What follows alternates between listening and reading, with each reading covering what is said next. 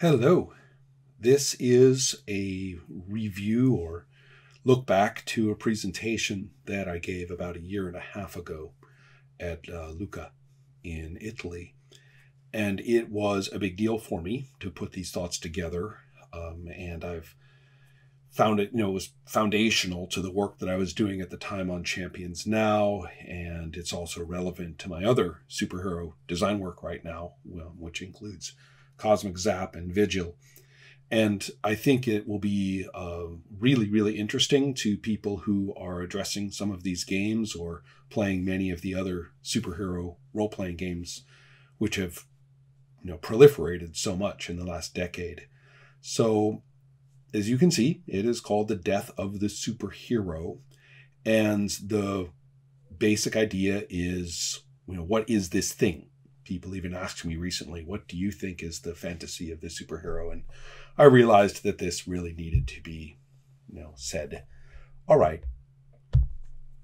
My first point is historical, and I'm looking at the comics companies in the United States that most people think of first, which are Marvel, which at the time was merely an imprint, and DC, again, not a company name, but a subset among many other things.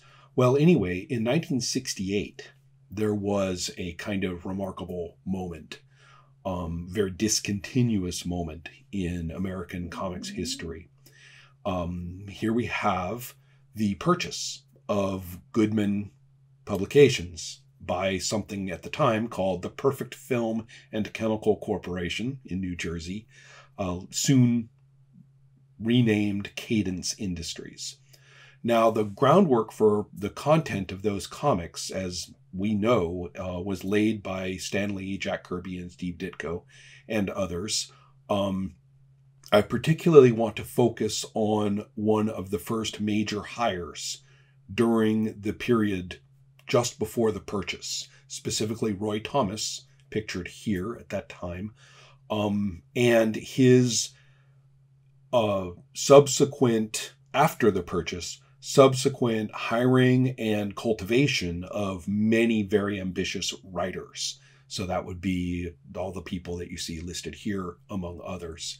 Now, with this in mind, bear in mind that Perfect Film and Chemical Corporation had, shall we say, minimum interest in the content of the comics themselves.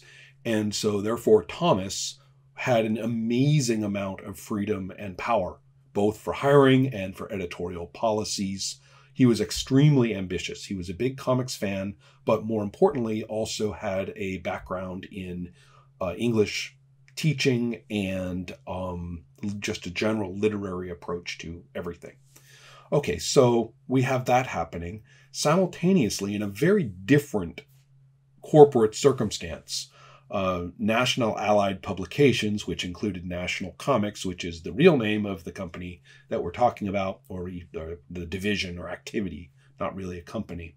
Anyway, through a whole series of things involving such properties as Playboy, Family Circle, parking garages, and a movie company, Warner Brothers, they all were being pulled together in a huge merger whose roots go all the way back to, mob activity back in the 20s and is fascinating. But the point is, it's a much bigger entity. It's creating one of the first major conglomerates.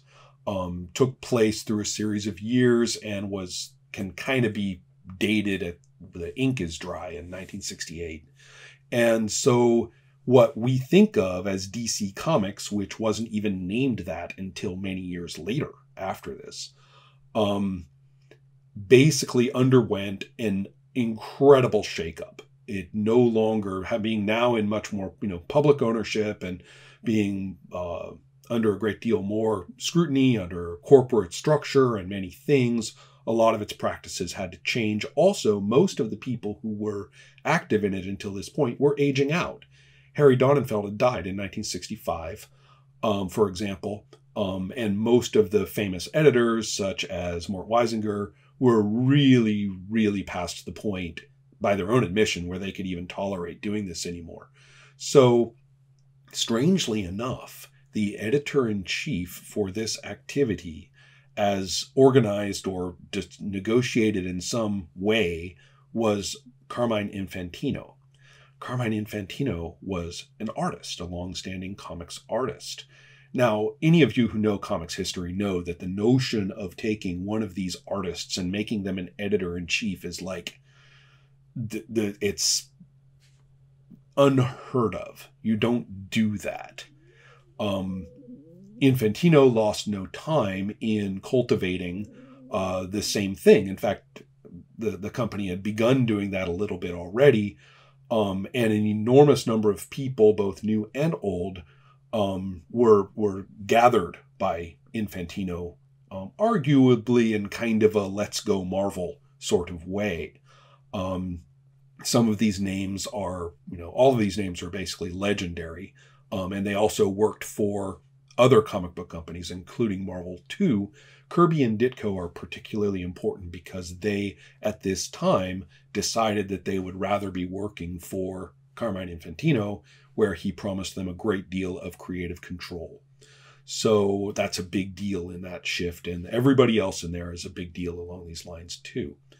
Well, anyway, so this begins, and also, so Infantino really has no one's breathing over his shoulder. They're into his ear. They are concerned about sales, but they're not concerned about content particularly.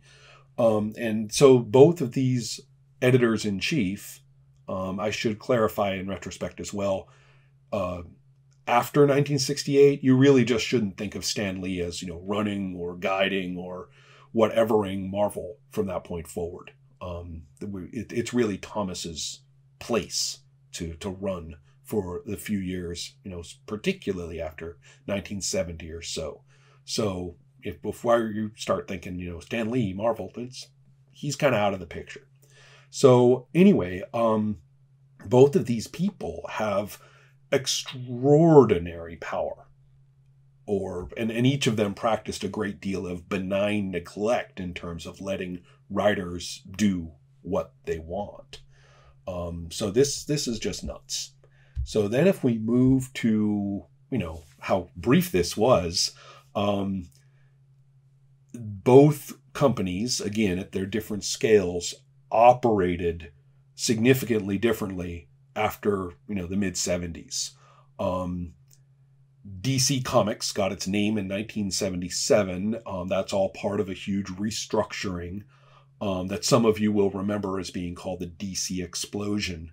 And the role as the editor-chief, again, not reaching sensibly in this sense, not reaching into the creative community, but bringing in a very competent manager of Jeanette Kahn.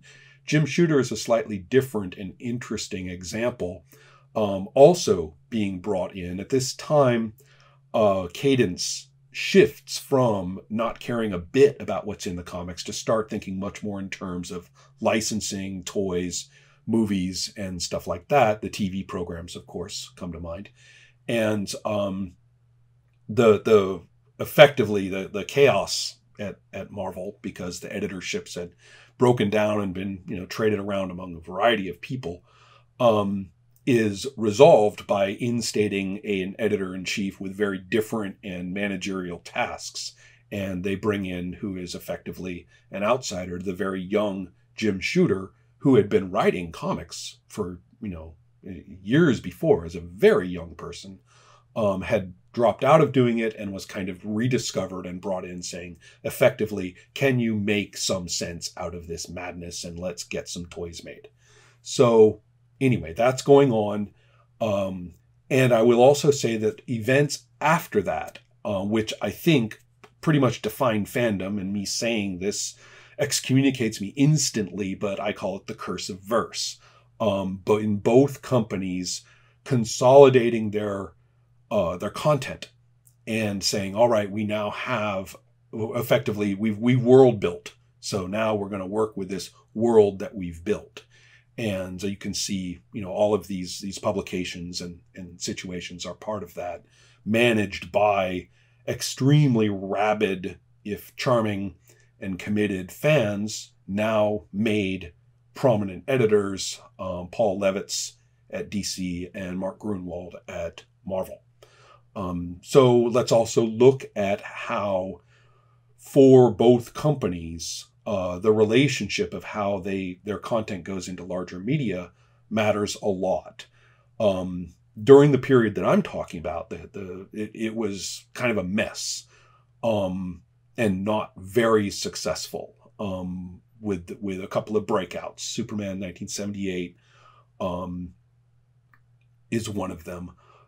But really, it didn't click for that body of companies and concerns until Batman in 1989, with a surprise in the form of the animated series for Batman.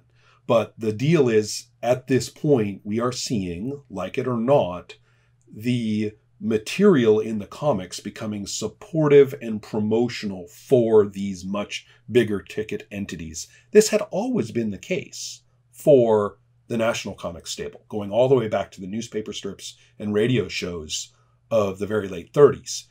And this weird period I'm talking about is kind of a period where, for some reason, the writers and artists just weren't caring about what was going to happen in the movie or in the TV show or whatever. The comics were sort of off the leash from that. And so here, for those characters, the leash is kind of restored. And in the Marvel zone, it was very different. Instead of being embedded in that scene from the beginning, it was chasing the dragon the whole time, scrabbling after whatever deals it could make. And the person who needs to be sort of given credit for getting traction in this is Avi Arad, who was involved with the animated series for the X-Men, and then the big breakout, unexpected by everybody, which is Blade in 1988. But the other important point is that, unlike the National/DC circumstance, Marvel as an entire entity shifted ownership drastically multiple times. It's, instead of being sort of just embedded in bigger and bigger and bigger and bigger layers, like the the Warner AOL merger, and then Time. Anyway, you can see what I mean. It just sort of gets bigger, more and more and more and more layers, grow and conglomerate, with these comics being just a teeny piece already in there. Marvel's very different. It's more like a hot potato. It just keeps being tossed from weirder and different owners to weirder and different owners. And you can see its sort of apotheosis in this regard. To even approach anything that the DC characters already were doesn't happen until the Disney purchase. Okay, so now that you've kind of got this historical view and say, wow, that period, 68 through about 78, with trails and pieces up into the early 80s, this is weird. The comics are not structurally in the same place. Now let's take a look at a role-playing game that is right in the middle of that period, right? It expresses that period beautifully. This could apply to any number of the role-playing games of that time. Villains and Vigilantes definitely gets pride of place in this discussion as well. But I want to talk about Champions 3rd edition. It's a piece of what I call first generation's Champions. And I want to emphasize that the hero system did not exist. The hero system was not published until years later, and the 4th edition of Champions is the first version that was embedded in that house system. Until that point, the different hero games publications were very distinctive as games. And there's lots of interesting artifacts of any interactions among them that we could talk about, but I really want to say that this game died. That its practices, its principles effectively were flensed from memory. And it's very hard today even to get people to understand that we are not talking about the hero system. Well, anyway, so I want to... there we go. I even have a diagram about that. Right, so this is sort of a brief look, probably not current version of this graphic that I won't bore you with too much, except to say that the first generations, I think, hit a stopping point, that the hero system, which included particularly the Champions 4th and 5th editions, are more influenced by these other things, hero games like Danger International, and then GURPS as a developing system as well. Those actually are what flowed into that form of Champions. Modern version of Champions include one in particular, and now two. One of them was what's called 6th edition by Steve Long, which I consider to be a very personal take on the existing hero system Champions by Steve. And so rather than being an extension, Champions 4th, 5th, 6th as a developing trajectory, it's kind of a bounce off of it into, at a different angle. And I've done the same thing with Champions now. I've taken that first generation Champions and said, all right, I'm going to bounce off of that at my angle, whatever it may be. Kind of wish that was a 3-dimensional graphic so you can see that our angles are actually different. But anyway, so that's what I did with Champions now, was to go back to that game.